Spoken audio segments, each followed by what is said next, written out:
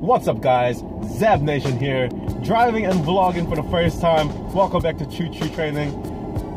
And I'm just going to talk, first before I start training, I'm just going to talk to you guys about what's been going on. Like last time I released a video, I was talking about how my exams were killing me. I was eating one meal a day, and that meal a day would consist of either a triple cheeseburger from Burger King, like Big Macs, Big Chickens, and all that shebang. Like, it was killing me, it was destroying me. Staying up till about 5 o'clock in the morning and waking up at 9 the next day, basically the same day. But like, that routine just destroyed me. I couldn't keep up with it, and it caused me to lose like a lot of my strength, a lot of my mental, like I was mentally fatigued. And now it's been a week and a bit since I've released a video, maybe 2 weeks even. Yeah, probably 2 weeks. And I've been on a program that my friend gave me, and I'm on the second week at the moment, and it's actually really good. Like, I've been progressing. A concept I didn't even understand was like reps in reserve. Like the first training block, I think the first training session, I was really confused. I was really confused what reps in reserve meant. But then like, I'm slowly grasping it. I'm gonna be honest, like, this is not lifting related, but like, if you see my other video, like I drive a Celica GT4. We're low, like that car's low on the ground. Like I'm in my mom's SUV, and I'm actually kind of like astonished how fucking high in the air I am at right now. Like a Suzuki Swift just drove by. It fucking looks like an ant. Like, holy shit, this is so high up in the air. Turning is scary because I feel like I've never had this problem in my GT4, but in my Celica, but I feel like when I turn, I'm about to flip over. Like, I'm currently stuck in roadworks at the moment, but so I'm not going to experience any of that anytime soon. But moving along, something that like needs to be addressed. Like, I'm training in Wellington now because I've come back home for break, training up in one of the local gyms. And with that being said, like, it's pretty bad. Like, spotters, like, we all know the drill. Like, back in Auckland Uni, like, I had people, friends who helped spot. They knew what they're doing. Here, it's not going so well. Yesterday, oh not yesterday, the day before. I'll talk about yesterday as well. That people who are spotting me, they're not really doing a good job.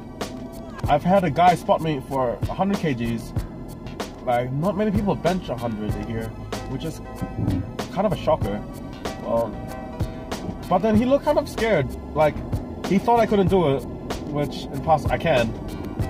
But then he held onto the bar the whole way. I told him to try and let go, and yet again he freaking just held onto the bar, up down, up down. I told him to stop holding it, but he said, "Nah, all you, bro." And that really angered me. Thank God, like, one of my friends came along. Like, Kevin came along. You guys don't know Kevin, but he's one of the pilots in Auckland Uni, and thank God he came along because he knew how to spot properly. He knew how to give a proper handoff and hand out. Fuck. Anyway, moving on. So yeah, stuff like that. And one of the worst things that happened so far was my phone just tilted over. One of the worst things is when I started squatting. Like, I'm sorry, the phone's in a cup holder. But like, when I was squatting, some guy, I was squatting 170 reps in reserve. I was pretty frightened. Like, I'm not comfortable squatting. Like, for all those, I was going to make a video on this, but I almost broke my hand through squatting, which is pretty strange. But this dude, I asked him for a spot. He said he knew what he was doing. I decided to squat. When I squat 170, I sunk down into the hole.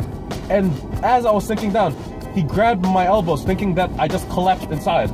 Like, collapsed in the squat rack, causing me to flip over. Basically, the weight to flip over, roll up my neck, and then just back down. Like, I had no idea what was going on there. He continued to insult me, saying like, "Oh, I thought you could actually squat that way," and then proceeded to tell everyone how I just fucked up and it was him. Like, I don't like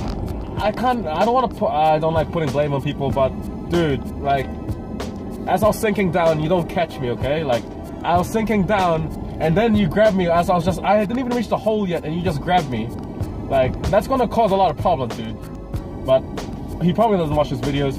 I don't have many subscribers, so he's not probably watching this video.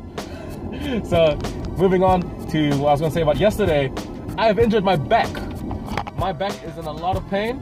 it was a lot of pain, but now I'm on some good old Panadol, and my back is not painful at the moment. Back in painful. Sorry, my Filipino side, my fresh off the boat Filipino side came out. Yes, came out just then. But yeah, he decided, like, not he's fuck. I'm not ranting over the dude.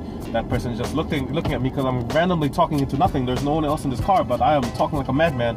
But what I was gonna say was, fuck, I already lost my train of thought. Oh, no. Yes, yesterday.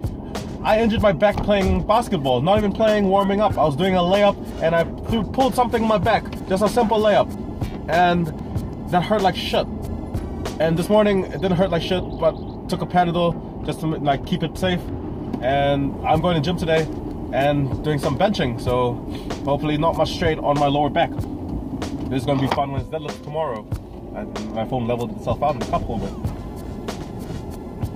So I've been eating. I have no weighing scale at home.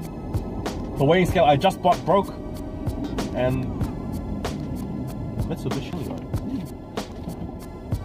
So, oh, sorry about that, but like, yeah, my back like is another pain. I've been like, what the fuck's going on? Okay, this isn't going so well. Anyways, I've said everything. Like, I'm eating as much as I can, trying to get my strength back, trying to get as much strength back, and train as hard as I can. Following my program till nationals, still building up to nationals. We're only a couple of weeks out till nationals, and I am shitting myself. So hopefully we do well.